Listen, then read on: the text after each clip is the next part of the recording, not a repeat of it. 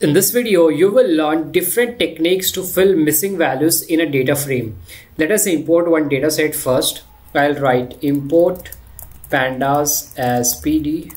I'm going to make one variable df, and then I will call pd.read_csv, and inside this I will pass the csv file name, which is missing1.csv. Now if I do df.head, these are the top 5 rows of a data frame. We have these 3 columns: age, salary and country, and here you will see we have some of the missing values, which is represented by nan. In age column we have this nan value here, then in salary here we don't see, and in country we have this nan value here and here. There are many nan values. If I print the entire data frame, so you will see here in salary also we have nan value present here and there. So we have many nan values. One of the thing that you can do is you can just drop the nan values, and if you drop that, the only thing is that your data frame size will reduce. Now if I call that function df.dropNA, here in the output you will see now we are left with only this 1 2 3 4 5 6. We are left with only 6 records, but earlier we had around 19 records. That is one of the disadvantage of dropping the missing values from a data frame. First we will see fill NA. I will write here, I'll make one new data frame, df1 is equal to df.fillNA, and let's say instead of this nan values I want to put 0 everywhere. And if I do df1 now, here in the output you will see in place of nan values we are having 0 everywhere. Here we have 0, here also 0, 0 and 0, and here also you will see 0. Instead of 0 you can put any number here, let's say 5. Now instead of 0 you will see 5 everywhere wherever there are nan values. But this is not making sense, because even in the categorical variable we see that we are getting a number value which is 5, which is not correct, and therefore we should look at some other alternative, because this 5 is not making sense here. We should have some category, either India, USA or Canada. That is why we will look at some other option. And inside this fill NA there are various parameters using which we can actually impute the missing values. For example, in this column country, in row number 2 here, and if I print the original data frame, here in this row number 2 we have this nan value, and the previous value is India. Now let's say we want to replace all these nan values with their previous value. Here instead of nan we will have India, here instead of nan we will have Canada, and then here instead of nan we will have India, here instead of nan we will have 9183. That so we want to do this, that is we want to use the previous value to fill the nan value. Now let's do that. I'll make one more data frame, df2, and then I will call df.fillNA, and inside this I will use one method or one parameter. The parameter name is method, and then we have to define which method we want to use, and to fill the missing values with the previous value we have to use the method pad. Now let us execute our code. Here in the output you will see all the missing values have been imputed. Now in this row number 2 we have India, and then if we look at this original one, here in this row number 4 we should have Canada. Let's check that. Here in this row number 4 we are having Canada. Then let's see here, row number 2 we should have 58.0, and let's see row number 2 we have 58.0. This is how you can impute the previous value as the missing values using this parameter method is equal to pad. Now there are other ways also. Now let's fill the missing value with the next value. If I print this df, and here you will see after this nan value we have USA. Now instead of this nan value I want to fill all these nan values with the next value. Here we will have, instead of nan we will have USA, here instead of nan we will have India, here instead of nan we will have 6650, and so on. and for that we have another parameter which we can use inside the fill NA. I'll make one more data frame df3, then I will call df.fillNA, and then method is equal to, this time the method is going to be bfill. Now if I print df3, here in the output you will see, now let's compare. Here in this row number 1, instead of NaN we should have USA. Let's compare that, and here you will see instead of NaN we have USA. And let us also check one more. Here in row number 4, instead of NaN we should have India. Let's see row number 4, here we have India. Then let's look at one of the numeric variable. Here in this row number 5 we should have 6650 instead of NaN. Let's check at 5 number, and here we have 6650. So this has been imputed with the next value. So far we were filling missing values row wise, what we had seen in previous for pad, and the next row is a row in bfill. So what we were doing is we were filling these NaN values row wise. Now we will do the same but column wise. We just have to pass one more parameter, axis is equal to 1, where 1 stands for column, and by default axis is equal to 0, where 0 stands for row. So far here we are not passing any other parameter which is axis, because axis is equal to 0 is by default, which is for row. Now what I will do, I'll make one new data frame df4, and then I will call df.fillNA, and I'll explain you after printing this. Method is going to be pad, and this time axis is going to be 1, because we want to do this column wise df4. And now if I print this, and if I print this one df, the raw data frame, here you will see here is, here in this country column we have this NaN here in this row number 1, and now if you see here we have this number 444488. Now what is happening here, whatever the number we will have here in this previous column, that number will be replaced by the NaN value. Now here you will see we are still getting NaN after doing this method is equal to pad, because before this age column we don't have any other column. That is why there are no values to replace this NaN value, and that is why we got NaN. So for this age column we will get NaN everywhere, because we don't have any other column before this age column which we can use to fill the value of this age variable. And for salary, let's say in this row number 5 we have this NaN here, but we should get 46, and let's check there, row number 5, and we got 46 here. So what it is doing here in column wise, when we pass the parameter axis is equal to 1, it will consider the value, the previous value or the previous variable's value, and that value will be imputed by the NaN value in the current variable, and that is what it is happening here. Now similarly we can do for the bfill. I'll copy this code from here and then I'll paste it here. I'll make a new data frame which is going to be, instead of D4, this is going to be D5, and here also I will write D5, and instead of pad this is going to be bfill. Now here in this output you will see what we got here is we got NaN. Now this time it will use the next column. So what it was doing here is, in this pad it was considering the value from the previous column. So to fill this value it was using this column. Now to fill this value it will use this column, and to fill value for this NaN variable it should have one more column here. But since we don't have one more column here, all the NaN values in this column will remain NaN, because the next column we don't have.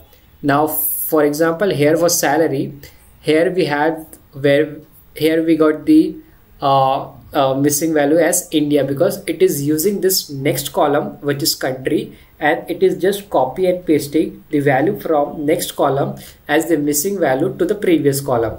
And for example, let's say here in this age, for this row number 2, for index number 2, you will see here for index number 2 we have this value 9759, because it is using the next variable which is salary. From this variable it is using the value and it is filling that as the missing value. And so for bfill it will use the next column, and for pad it will use the previous column. So here it is using this previous column. For country it is using salary, for salary it is using age, and for age there are no previous column, that is why we are getting nan here. And here for age it is using salary, for salary it is using the column country.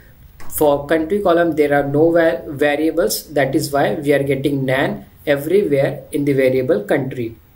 Now let's say we want to fill some let's say constant value.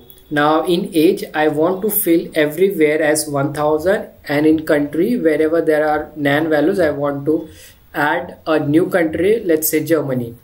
I'll print first df here. Now what I'm saying here is, for this variable age I want to put 1000 everywhere wherever I have this nan value, and for the variable country wherever I have this nan value I want to define a new country which is Germany. How I can do that? I will make one new variable df.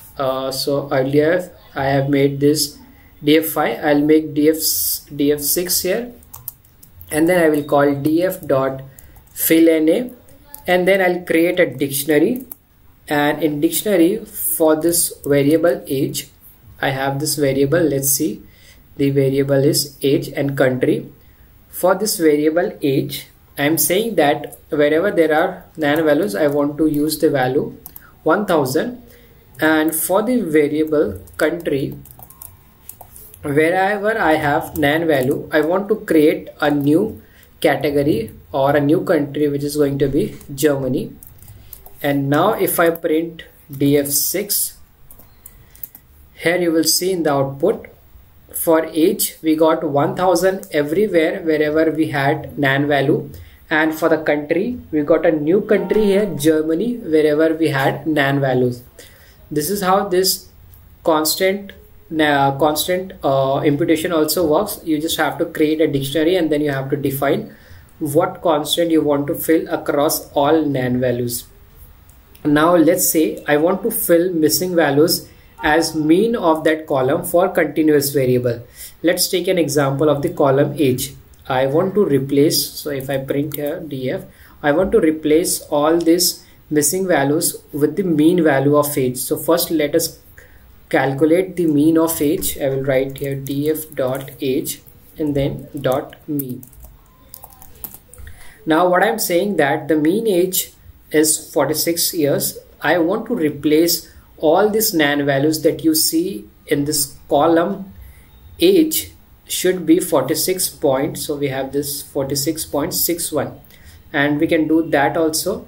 I'll make one new data frame df7, and then I will call df dot fill na, and in which column I want to fill the missing values. I want to fill in the age, so I will write here df of age because I want to fill in age. And what method I want to use? I want to use mean, that is I want to fill the missing values with the mean values. Now let us execute our code and print this df7.